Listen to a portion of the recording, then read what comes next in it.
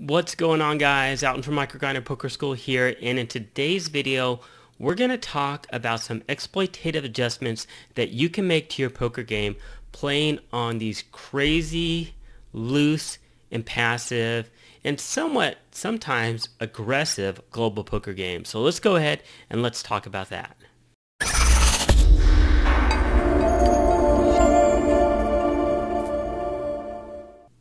Hey guys, welcome to today's video. For those of you that don't know who I am, my name's Alton Harden.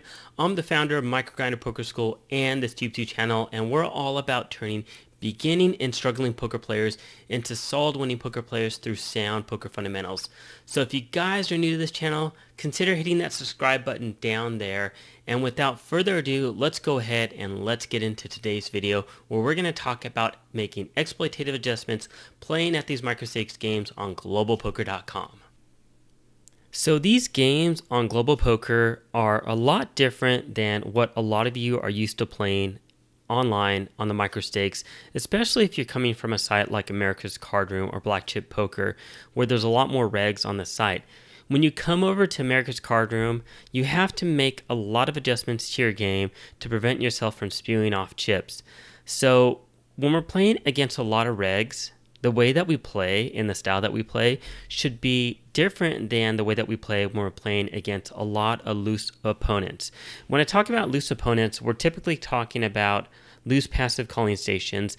And from the spectrum of thinking about players that are loose and passive, if we think about it, there's ones that play straightforward, fit or fold, and then there's the calling stations. But in general, they're all very loose pre-flop.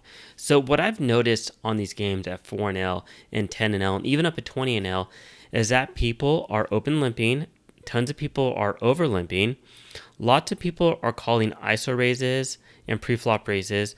People are cold calling 3-bets and 4-bets, and they're getting the money in really light and typically really bad versus a player like me.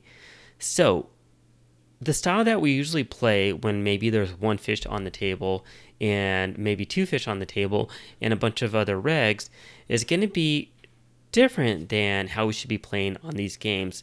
So what I want to talk about in today's video is talking about making some exploitative adjustments when you're faced with a lot of opponents that are really prone to calling bets pre-flop and post-flop, and your fold equity on the table is very minimal.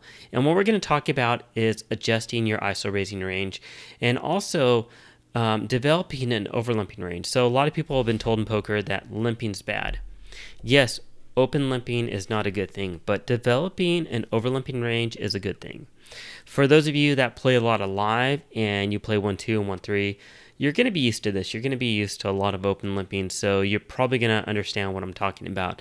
So let's go ahead and let's talk about it. I have some tables open in the background so you guys can kind of see what's going on and see how much limps there are and over limps and ISO raises, 3-bets, pre-flop raises, and all that stuff as well in the background while we talk about this. But let's talk about developing an ISO raising range. And so, for example, here's a limp, here's an ISO raise. I wouldn't be surprised if he gets called by at least one person. When I first started the video, this ended up being, I think, a family pot of all limpers. So, I mean, I'm seeing exactly what I'm used to seeing on this site. And there you go. This guy calls, this guy calls. So what happens with our ISO raising range when our fold equity goes down and we have to make hands that actually can win at showdown? What should we be doing? And what should we be doing if multiple people are going to be open limping? For example, I wouldn't be surprised if at least one other person on this table over limps and this goes multi-ways. So the question is, well, how do we adjust? And there you go. Here's a 4-way limp pot. How do we adjust our ranges for a very loose passive style of tables?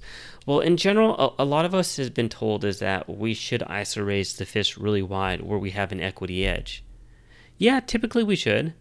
But when we're facing opponents that don't respect ISO raises and fold equity really just goes out the door into the garbage can, we need to actually ISO raise with hands that can win at showdown. So when we're talking about that, we're talking about high equity hands, hands that retain their equity well, hands that can make a good top pair, like top pair of aces, top pair of kings, or top pair of queens. And even in a multi-way pot, against 2 or 3 or 4 opponents, they'll often win with top pair. On the other end of the spectrum, there are speculative hands. These are hands that even if they flop a pair, it's not going to be a good pair. So like a small pocket pair, suited connector, suited 2 gapper, weaker broadways, suited aces, off-suited connectors, off-suited 1 gappers, all those hands. Those are more speculative hands. And so when we think about those two different type of hands, we want to be ISO raising a very conservative premium style of hand that has a lot of equity. And so I'm going to show you a very conservative ISO raising range against tables like these. Of course, we're going to have our standard hands that we're going to ISO raise. But then we're going to have some hands that are medium strength hands, and some of them that actually might be hands we might want to overlimp. So here's an example of a very conservative ISO raising range. And I guess we can put ace jack off in there. And I think this is probably going to be a style of a range that you're going to want to default to ISO raising here at 4L. And you may even want to short up a little bit and maybe even take 8s out of there in certain situations and take 9s out of there in certain situations, and even king queen suited and ace jack off in certain situations. So against a single opponent, having a range like this is fine, especially if you don't think other players are going to come along. But let's say that's under the gun open limps, you ISO raise in middle position, and then you think that cutoff and button, or cutoff or button, and one of the blinds are going to come along as well. Well, now you're playing a multi-way pot. So your ISO raise really didn't do the job of isolating that one fish. So if you think that more people are going to come along, which is typically what's going to happen on these tables, is that we want to even tighten it up a little bit more when we're ISO raising. Or we want to increase our ISO raise sizing, so our standard 3 big blinds plus 1 big blind per limper goes out the door as well. If we want to maximize fold equity, then maybe we should make it 5 big blinds or even 6 or 7 big blinds to isolate that one limper.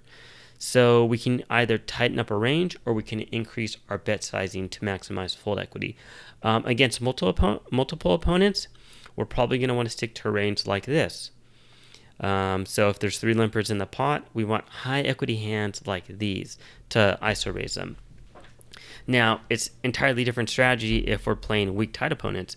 So some of these tables, you're going to face some opponents that open limp, and then they fold to a lot of ISO raises.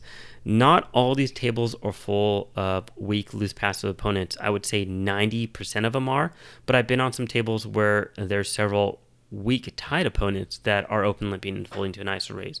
If that's the case, and like I said, this is going to be an exception to the rule. Majority of them are going to be loose passive, but if that's the case, then we can ISO raise a much wider range, because we expect them to play fit or fold, and we expect them to fold a lot to our ISO raises. So I'm just going to go ahead and add in a lot of different hands, just because we don't need hands that are going to win a showdown, but we have a lot of hands where we can fire a continuation bet on the flop, or we expect them to fold pre-flop. So against weak tight opponents that are overfolding, we can increase our ISO raise sizing. Against the other opponents on the flip side, the ones that are never folding, we need high equity hands. So that's how we kind of tweak our ISO raising range. In terms of sizing, when you have the top of your range, and let's just do this as an example, right? Are very strong hands, 10s plus, ace queen plus. You want to exploitatively bump up your ISO raising sizing. So even against one opponent, if they're going to call an 8x ISO raise versus a 4x, I'll make it 8x. If there's 3 different opponents and we're in position, so standard sizing would be 3 big blinds plus 1 per limper, it would be 6 big blinds. Typically, I am really bumping up my sizing, so I might even make it 10 or 11 big blinds, and people are still going to call on this side. So with the top end of our range, we want to increase our sizing more. And because we're really only going to be ISO raising them with high equity hands, we want to bump up the sizing in general, regardless of any of these hands that we're raising. Now, that's ISO raising. So fairly straightforward, fairly simple. Just tighten up your game, bump up your sizing, ISO raise with high equity hands, because you expect to go multi-ways and you need hands that are going to win at showdown a lot. Now let's talk about, well, what happens if you get a hand like one of these hands, and let's just put together some speculative hands in here in our range. And let's put some suited one gappers. Let's put some weaker suited aces. We'll even go up to ace 8 or ace 9. Maybe some weaker kings and weaker queens as well. So a range like this, I think this is a fairly wide range of speculative hands, right? We have small to medium pocket pairs that are really our set mining hands. We have our suited connectors, our off-suited connectors, our suited one gappers. We have some weaker kings and aces and queens, and suited aces that can make straights and flushes, and two pair and sets. So that really all these hands here are going to make straights, flushes, two pairs, and sets. Yes, our aces can make top pair, but when we make top pair, we're not really happy because our kicker isn't that great. And same thing with king 9, queen 9, jack 9. Yes, they can make top pair, but sometimes we're going to be outkicked because a lot of these loose passive opponents are limping a fairly strong range that include hands like king 10, king jack, king queen, ace jack, ace 10 that are going to dominate these. So when we have hands like these, how do we make adjustments on tables like these where people are overlimping a lot, people are calling ISO raises really wide, and people are cold calling ISO raises? What do we do when we wake up with a hand like this? Well, we need to develop a fairly wide overlimping range. And again, those of you that play live poker, you're going to see this a lot. Lots of people open limp and over limp. It's a part of the game. We don't want to, so here's again, I mean, we have an open limper. This one went three-way limped hand pre-flop. Let's see how far this one goes. Just kind of pay attention. And so the question is, should we be ISO raising speculative hands if we don't expect to have decent fold equity? And the answer is typically no, we shouldn't. So instead, on these passive tables where there's not a lot of aggressive ISO raisers left behind, there's not a lot of aggressive 3-bet squeezers behind us, where a majority of the players are fun recreational players that are loose passive or weak tight passive, then we should really be developing a very, very wide overlimping range. And this is really great for us because we're not going to get exploited. I mean, look at this guy. This guy ISO raises. He's going to call. I can almost guarantee this guy calls like 90% of the time. It's just, you know, and again here, another ISO raise, and I guarantee at least one of their opponents going to call on this ISO raise as well. And so there we go. 3 ways, an ISO raise. So rather than ISO raise a hand like pocket 5s or pocket 7s, where a lot of the boards, a lot of the flops are going to be bad for us, where there's going to be overcards, and post flop we don't have much fold equity. And same thing for a lot of these weaker hands that rely on straights and flushes and 2 pairs and really strong draws. And a lot of our weaker top pairs where our kicker's not that great, but we can make really strong flushes and some really strong straights. We should develop an overlimping range instead, because we're risking a lot less pre-flop to see the flop, to try to see a flop against several fishy opponents where we expect to have a huge, huge advantage post-flop in terms of our skill advantage over them. And this is a good example here. This guy had Jack Queen. This guy had Ace 10. I believe there was an ISO raise. I forgot who ISO raised, but I believe it might have been one of these opponents, but he ended up calling it off with middle pair and an ISO raise pot, and there was multiple raises. Here's another example: Ace Jack versus 8 Queen versus pocket 4s, and sets end up taking it down. But what this shows us is that ranges are really wide. Sometimes people are going to have decent hands within their limping and overlimping and flat calling range. Other times they're going to have really strong hands. I've seen people overlimp, open limp, call ISO raises, not 3-bet with aces, kings, and queens here at 4-L and 10-L. In the small amount of time that I've been on here, I would say probably like at least 5 or 6 times, and I haven't played that many hands. More than I've seen it on Ignition in probably like 3 or 4 months.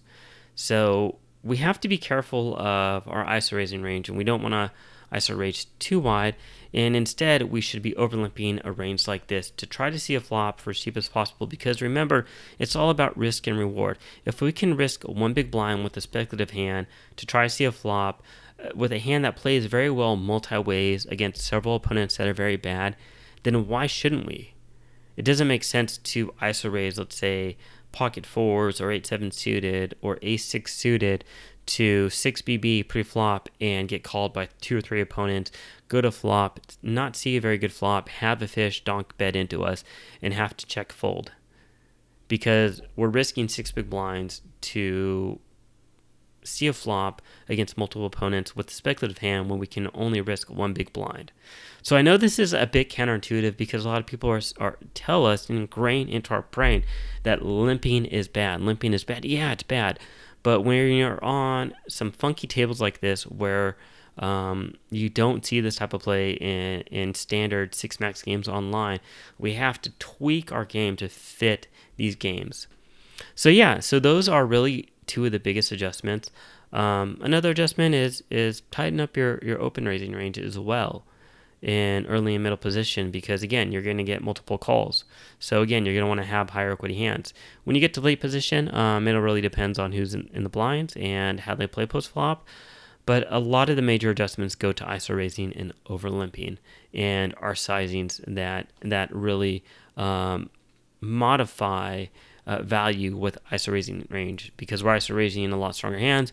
We want to bump up our ISO raising range really big. Same thing for 3-betting and 4-betting as well. I mean, bump it up. People are going to call. So that's going to conclude today's video. If you guys liked it, please give it a thumbs up. If you guys haven't checked out my Patreon account, and if you guys like all the free videos that I do here on YouTube, please check out my Patreon account down in the description, because you guys can help support the free videos here on YouTube and keep them coming on a regular basis. You can support this channel for as little as $1 per month. And if you guys aren't subscribed to my channel, please hit that subscription button down on the bottom corner. And again, guys, thanks for watching my video. Leave comments below. What do you guys think about these exploitative adjustments I'm talking about? What exploitative adjustments have you guys actually made yourself? What have you found to be good? What have you found to be bad? What's the most profitable strategy you found at 4NL, 10NL, and 20NL on Global Poker? Post it all down below. Let us know. Thanks for watching, guys. Been Alton with MicroGrinder Poker School, and I'll see you guys at the next video. Take care.